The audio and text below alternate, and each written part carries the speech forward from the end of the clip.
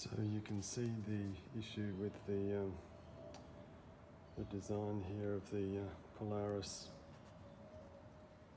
battery enclosure. This wheel here kicks up mud and dirt and it comes through a gap just here in the fairing that just spits mud and dirt all over the batteries.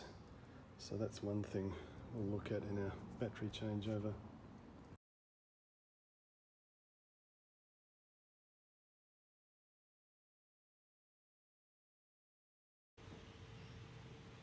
Okay, this is it.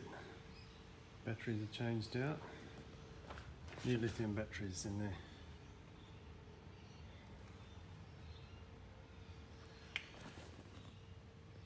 You can see it's a fairly neat setup.